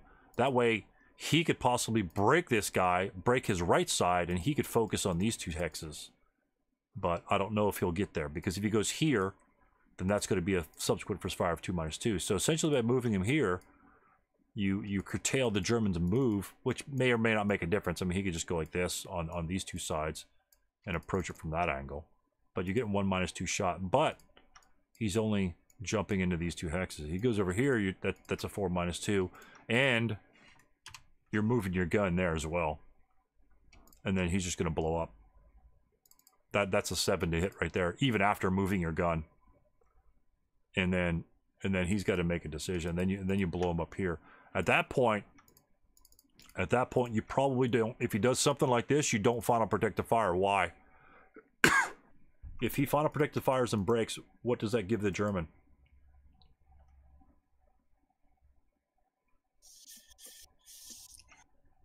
All kinds of interdiction if he has to route. Yeah, it gives the German freedom of fire. Do the Germans have to fire on this guy now? No. No. They fire on this guy. If he's alive, if you don't break him, because if he pulls some sort of stunt like this, where you just swivel your gun and use the -2, that's in line. Is that in LOS? I don't know. That's an LOS. That's easy money there. Wow. So so right there, even if he pulls that stunt, so pretty much he's got 2 hexes to approach just simply because you're moving here, because he can't move here. And if he moves a stack there, you swivel the gun. That's +3, but this is -2. It'll actually be -1 because of moving the open won't apply. But that's a 2 to hit, so that'll be a 6. And a 6 at 122 is bad news for these guys. You're blowing shit up with 122. And so for these guys honestly can't afford to move in here without smoke being shrouding them. They just can't, because then the gun, if he gets another shot, he's blowing this guy away, and all of those guys are blowing up. And where are they routing to? Because they have to route. You're not staying there. You are not staying here, because first of all, he'll have a -1 acquisition on you. Even if he goes area target type, that's still a 12 chart. So if you blow up here, guess where you're going? What direction are you going? Away from your objective. Away, exactly what I wanted to hear, John. You're going a full movement phase away from your objective. So if you're assaulting this area right here, you want smoke. Because if he's sitting behind there, do you give a shit? Nope. Because you could jump in the smoke, and you could, honestly, with this much firepower, you could just fire out of the smoke. Only one of these guys has to break him. And this thing will then need, that's a +4. He'll need a 4 to hit you there instead of a 6 or an 8. And then, since he's coming this direction, you know, once you break this guy, you start moving one at a time. And if he wants to fire, then your tanks enter the equation and then just destroy him. Again, this isn't even adding the tanks into it. So it's hard anyway to begin with, but you need smoke in this situation. You don't want to put these guys in front of this singular gun and get blown to, because you got to stack up to start, you know, at this point you probably don't want to stack, you want to spread them out. But again, if you move to L9, that's 4 - 2. So it gets real tight here real quick. It looks like it's open, but it gets tight real quick. You know, one thing you might want to do with the Germans is smoke here, right? You want to smoke because there's no moving for the Germans. If you're moving over here and you want to outflank him, you want to smoke and you want to smoke. And that way, if you want to outflank him, you run behind this hill. And then at the end of the turn, you advance on top of the hill with your medium machine gun, your light machine gun. Probably at an 8 hex range. 1, 2, 3, 4, 5, 6, 7, 8. Probably get up to here. Probably get to this position in the second movement phase, then advance up to here. And then now you're at 8 hex range. And again, what's he got to do? Change his covered arc. He's not going to hit you on the first shot, most likely. Plus, you're going to have other infantry up in his face. Get angles on this son of a bitch, because he's centralized. He can't cover all angles. He's not a 360 gun. He can't swivel on a top. This guy pretty much fires in the direction that he's going for. That's about the only thing he's going to hit. And he did hit one of our good tanks. Now, kind of going back to this guy, because we know these Germans have to advance, right? He can't dick around over here. He can't dick around screwing this with one squad. Let's say he gets over here, right? And let's say this guy gets crushed and he's gone. And we've advanced our units up here. What does this unit do? And the tanks are kind of like jostling for position. They don't really want to show themselves. What does this unit do? You know, if this is a situation where he's advancing pretty good, you know, obviously there's a situation here. We might want to think about trying to get this guy, you know, up and around. Keep these guys DM. You know, that's going to be a 2+2. Does that DM him in the advanced fire phase? Does a 2+2 DM that unit in the advanced fire phase? Sure it would. Yeah, it would still DM him, so Yeah. he'd have to route back further, right? And let's just say you just continue to pursue. Then you advance here. He doesn't make... Hopefully he won't make his rally, because if he rallies, you're going to be in big trouble. But then you just continue to pursue him, right? And all the while, right, this could take a couple turns. All the while, these Germans are making their way down here, right? Right, and so let's say this guy annoys this guy to a point where he goes 2, 4, 6, and he says, okay, I'm done with you. And these tanks are coming this direction. What do you think I'm getting at here with this unit, gentlemen? You're setting up some interesting routing problems for the Germans if he has to back up anybody. Right. This guy can follow these guys down, because when these guys rally, let's say he says, okay, screw them, I'm done. And then these Germans continue to move, right? And these guys, let's say these guys rally right now. Boom. Break. All right. Remember, you're in the same position as you were right on turn 2, right? You've got 1 squad, but instead of defending against 9, you're only defending against 2. First of all, is he going to move in a stack? If you end up here, and then he rallies, and he's going to move, is he going to move in a stack? Is he going to go, 3, 6? No, because if he breaks, you first of all, you got to fire on him. If he breaks, you're probably just, hopefully you're just going to roll back 1 hex. But you go back to where you started from. This is turn 4 or 5. He's out of the game at that point. You've essentially killed this unit. He's out of the game at that point. And then this unit can CX, because you don't care if he CX. 1, 2, 3, 4, 5, 6, advance. Now, any Germans over here that have LOS to this unit really wants to get, like, just in a nasty spot, He could follow up in a nasty spot. For when these guys break, they can't go back in this general direction. It gets kind of tight. Once you get in a city, it gets kind of tight. But you kind of see the general idea.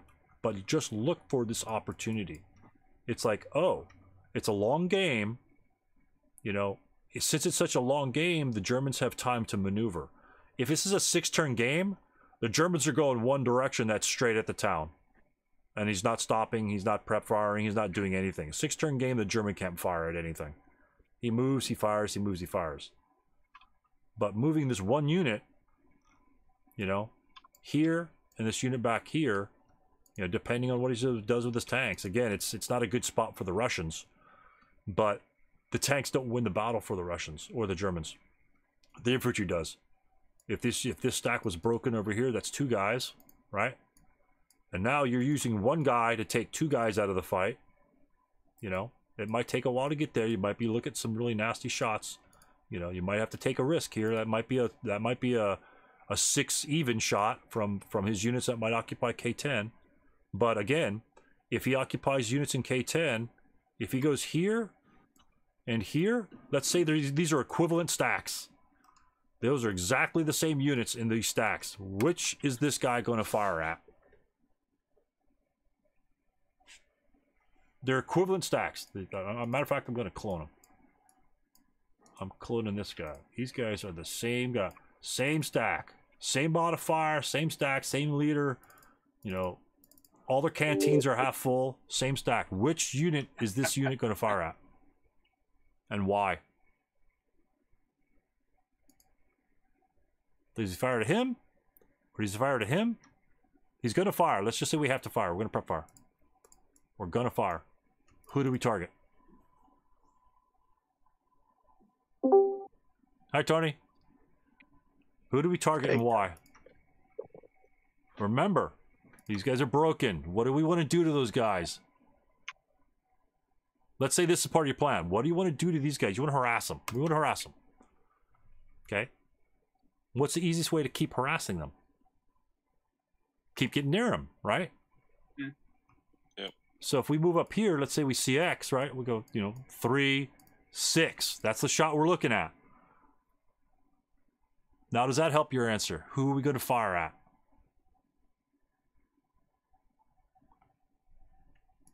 We're going to fire at this guy in M10. Fire at K10, yeah. M10, because even if you pin them, say you don't break them. Let's just say you pin 2 of them, right? Right.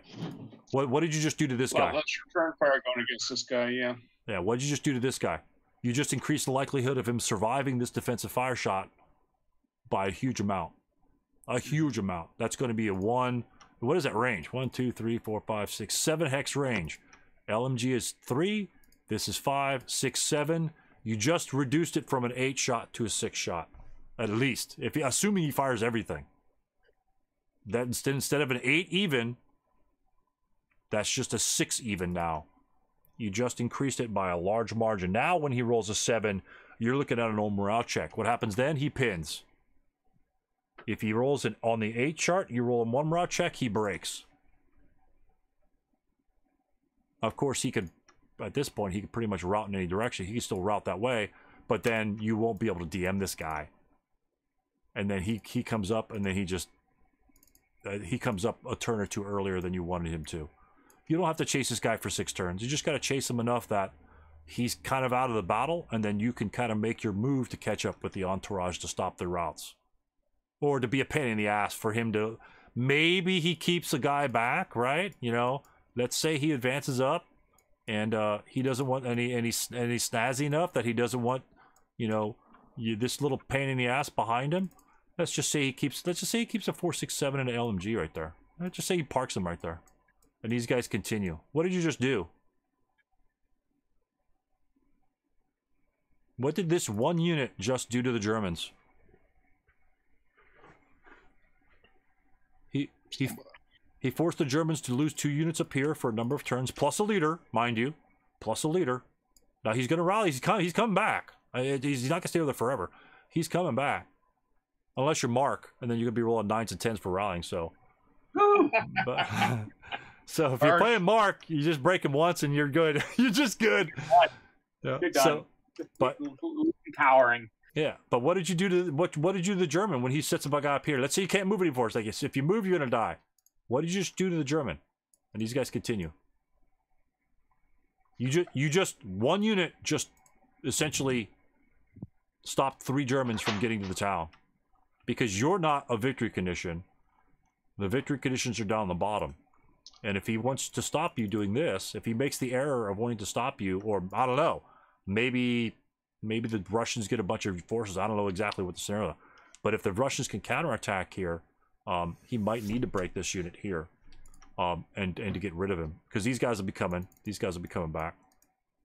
But this takes time. And he has a little bit of time in this scenario. So if you can minimize the time the Germans has, you know, he's now essentially spending 3 resources for your 1. That's a win. That's a win for us. This is a win. You don't have to kill them all. All you have to do is keep them busy. If these guys are not in the town, they're not taking any victory conditions. Essentially, that's the same thing as this guy right here in town on the victory condition. It's moving to town. On the victory conditions, keeping these 3 squads out of the building. It's exactly the same thing. You just happen not to be in the victory condition building. You just have to be way over here. You know, these guys aren't here, and guess what? If they go here, they can go to the next one. They can go to the next one. If they're over here, they can't get to any of them. You know, at least quickly. They might have to get there later, but this 6 firepower can make all the difference. Especially if it's a HM or LMG, it can make a lot of difference. That might be the one guy that is necessary to cover a road, that is necessary to occupy a building, that is necessary to cut a route path down here in the bottom, because the Russians don't have a lot of guys. Yeah, this is pretty damn thin. So since it's so thin, occupying or keeping more guys out of the town is essentially how you win. I think if the Germans get to the town, it's just game over. Pretty much, unless the 5.27s aren't. You're not going to pull the 5.27s, and you're not going to pull them over here and use it for defense for shit. These guys do not go out of the town. They stay in very short range. They might want to look at close combat with a key unit here or there. The 5.27s do not leave the town. 6.28s in the open field, they're garbage. Again, just this little stupid move here. You know, is that a risk? Yeah, it's a big risk. Sure, it's a big risk. But what's the reward? You know, potentially, you know, if these guys break here, potentially 3 squads. You know, and this is before. It's a potential. And guess what? Even if the Americans or the Germans still pursue that left-hand flank, can he get back to the town? Yeah, he just goes this way. You know, or at that matter, if the Germans are over here, he could go through here. And even if he breaks, let's say he goes here and he breaks, does that hurt us? Not particularly. I mean, he routes forward 3 hexes. And then if it's his turn, if it's your turn when he breaks, guess what? You're going to lose your DM by the time your rally phase comes along. You know, unless one of these Germans over here, you know, takes a machine gun at you. But he's got other targets to worry about. and then you just rally. Hopefully you'll rally on a 7, and then you just 1, 2, 3, 4, 5, 6, and now you're still kind of get to the town before, you know, about the same time he does. So, you know, let's say he does pull a couple units right here. You know, actually, you might not want to do that, because if you want him to go up and over the hill, cost more movement factors, you might not want to entice him to come in your direction. Considering it's a stone building, this is going to be a lot more dangerous than this over here, right? He's going to get in that building. Here, he might break. Over here, I wouldn't care about that unit. I don't care. I would throw guys in there, and I would throw... even if you shoot at me, you drop 4 residual firepower, I'm still moving other units in there. That's going to be a 4+2. I'm not worried about a 4+2. You know, I'm just not. And then you just CC this son of a bitch and he dies. So that's a risk that you have to take. But again, that's, you know, that's something to think about. But if your gun's pointing that direction, and if you think he's going to engage and chase you down, you know, make him throw some units in there. But yeah, this gun's going to be gone in a couple turns, and so you gotta do your maximum damage early. And it did its work. It did its work. Yeah, it killed a King Tiger. So at that point, you could consider it, I'm good, and anything beyond that could be free. It could be free. You know, if I break 3 squads, or like I say, 24 chart, a 4 is a 1 KIA. Somebody's dying, the rest of them are breaking, and then this guy can go to work. If these units go down here and take this victory location, right? Are the Russians probably going to go run over there and go get it? Nope. They can't get there. Because you're going to have Germans like in this sort of situation here. You're going to have tanks. You're going to have all this bullshit going on, right? You're going to have all this bullshit going on turn 5 or 6, right? So, but guess who could take that? This little bastard coming from behind. Again, what's that do to the Germans? If he starts entering the town like this, and you've got a victory location here, and you've got to push this way because you've taken a couple casualties because the T-3485s, you know, are making their appearance here. You know, what's this guy going to do? He's got to pay attention to this guy. This guy has value. Now you got to stick a guy in the building. If you stick one guy in the building, are you going to break this guy? Is it? Probably not. Yeah, that's not a winning scenario there. Yeah. So if your intent is to break this guy and then maybe, like, you know, move a tank behind him so he can't rout and die, then guess what? You're occupying a tank and you're occupying 2 squads, minimum 2 squads. That's an 8+3. That's still hard to beat in one shot, gentlemen. And so you're occupying 3 units, and one of them's a tank, while this little bastard, well, you know, he doesn't even have a machine gun. These guys are done. So that's 2/3 of his little group right here. You know, and guess what you did over here? That 8-0, and the other guy's still running back. He's still chasing you back in town. He might be here by now. You know, he might be closer because he moves a little faster than you, of course. You know, he might be in this location. But guess what? He's still in that location and not in that location down here, closer to his objective. Those little things, especially in a scenario like this, especially where he's got to move a large distance, little things like that where you can break a couple units here and there. Again, remember, like in the last couple scenarios where, you know, you got that broken 747, he's at the top of the board, you know, we could throw our 8-0 at him, cause that unit loss instantly, he's gone, but we've got to protect our leader, because at that point the American can actually counterattack their leader. But we don't have to move our 4.67s and our 4.47 out of position. We could still have a decent position covering the same locations we would probably cover anyway, but yet our 8-0 is 100% covered, and therefore dissuade the American from possibly making that move. And if the American does make that move, comes after your 8-0, and they break, guess what happens? Then we chase those bastards down. Or, you know, keep one guy chases them down, keeps them DM, and the other guys move off to the other side of the map to help the other to help their you know, their comrades on the opposite side of the map to keep the Americans from coming that way. Pretty good. You're gonna break though, but you're gonna have 8+1, but you're slowing them down.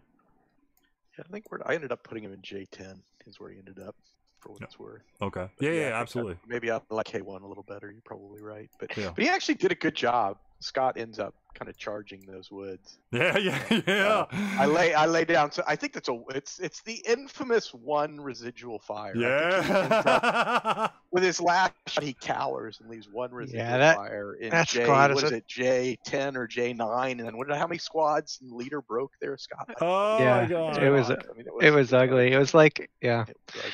It's always the one down two that gets you. Yeah.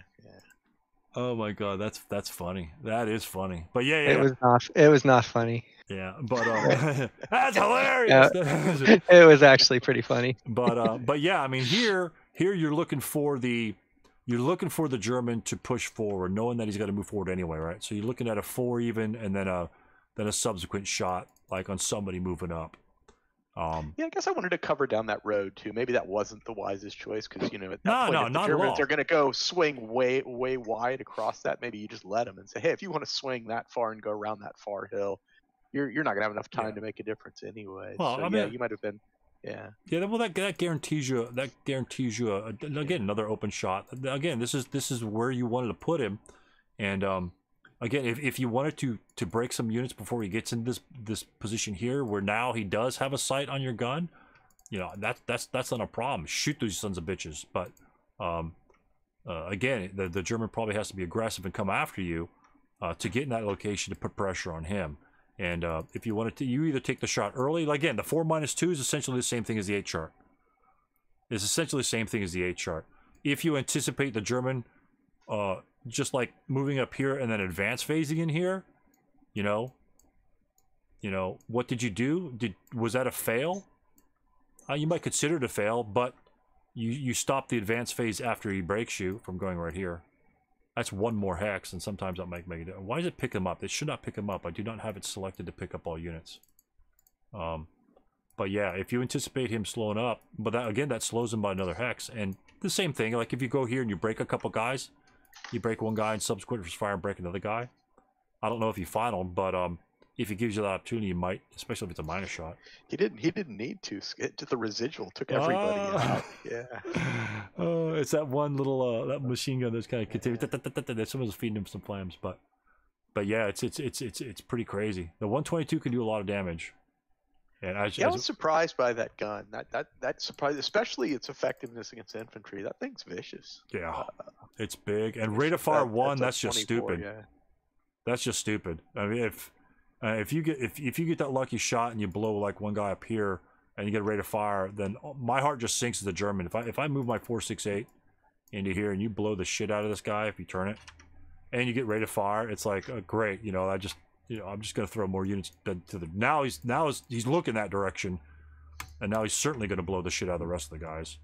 So a rate of fire in a gun like that is really nasty to look at. Even a simple 1. No rate of fire, no problem. He just fires, and they just go outside his covered arc, and he can't do shit. You gotta love a weapon that leaves a 12 residual fire. Oh my God! Yeah, that's pretty crazy. Yeah, or shoots on the area target type with a 12 firepower. Yeah, that's pretty stupid. Yeah, but yeah, it's rough. I think it's Russians don't have a lot of guys, but I don't know. This is just a rough looking scenario, to be honest with you. Especially since the Germans are coming just in full force. I don't know what you do with that. You just try and delay it as much as possible, pick out a couple guys and whittle them down. It's sort of like the Japanese at this point. You just whittle down the Japanese and hopefully there won't be much left of him by the time he gets there. Any other comments, gentlemen? Any other questions, like game of the month? How are you guys game of the month going? The people that are involved in it. Is it working out? Is you guys having a good time at it? Things like that. Really like the scenario. Second time I've played it, but first time as an attacker, and it's a really good scenario. Cool. Yeah, I didn't. Just the variety. Like I say, the variety of the guns is essentially the main reason I got it. Is you have every type of gun in there. I didn't know, and it was balanced on. You had actually a lot of decent number of plays, I think, and so I'm glad it's kind of working out for you guys. I was watching a couple of gentlemen play the other day, about last week sometime, and it looked pretty rough on the Brits. In the beginning, he was coming forward, and he took a couple hard shots, and the Germans were just kind of like, Yeah, you're not going to get a shot at me, and they were kind of like skulking most of the time, and it looked pretty tough. You know, I was not envying the British precision or the Canadians or whoever the hell they are, Free French. Free French. I was not envying their position. They have to take risks later on, and I'm not sure how it ended up. Hopefully the log file is up there, but it looked pretty good. Have the Free French won any yet? Has anybody won with the Free French? I've looked at a few logs, but most of the ones I've looked at, the Germans have won. Okay, cool. So somebody did pull it out. Nice. Good deal. Well, which is good. So hopefully, you know, at least we have both sides winning in that particular scenario, so we can look at what went well with the win, for at least for the Free French side, and what went well with the Germans when they won, and what kind of, maybe we could look at this, try and find out what a turning point could have been in those particular scenarios, which altered the outcome between, you know, a win or a loss. So because it's a tight board, it looked like a really tight board. I'm really interested in burning through those, and so I'll probably do that at the end of next week for the beginning of the month. But paper scissors. Yeah. Absolutely. All right, thank you so much, gentlemen, and we'll catch you next time. All right. Good night. Thank you. All right, take care. Later, guys.